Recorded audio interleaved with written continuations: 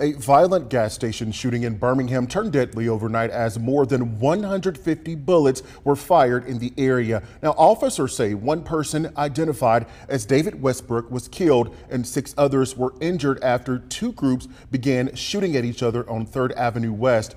While police say 2 men who officers saw running away and trying to toss their guns were taken into custody for questions as persons of interest, they do believe there are more suspects. And today we saw a detective in the process of trying to figure out who they are. WVTM 13's Gladys Bautista has more.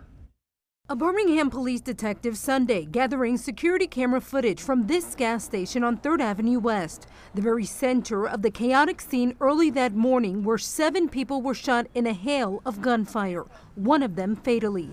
Businesses at this intersection were riddled with bullet holes. I was asleep, then I just heard a lot of gunshots, so it woke me and my wife up because it sort of scared us. We hear so much. It didn't really pay no attention, and it just kept going on, going on. When we spoke to this Graymont neighborhood resident who didn't want to be identified, he said he hadn't slept since around 2 a.m. Sunday, when police say the shootout between 2 or more groups with more than 150 rounds fired started.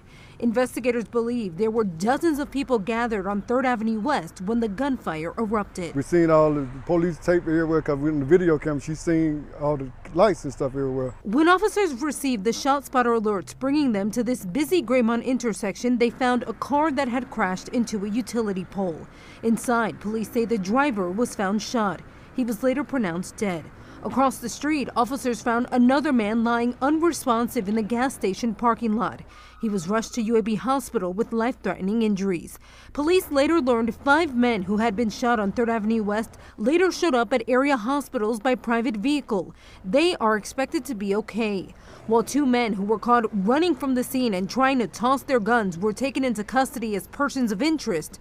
Birmingham officer Truman Fitzgerald says this is just the start of the investigation. What led to these shots being fired, tracking down who was responsible, and bringing justice to all the victims.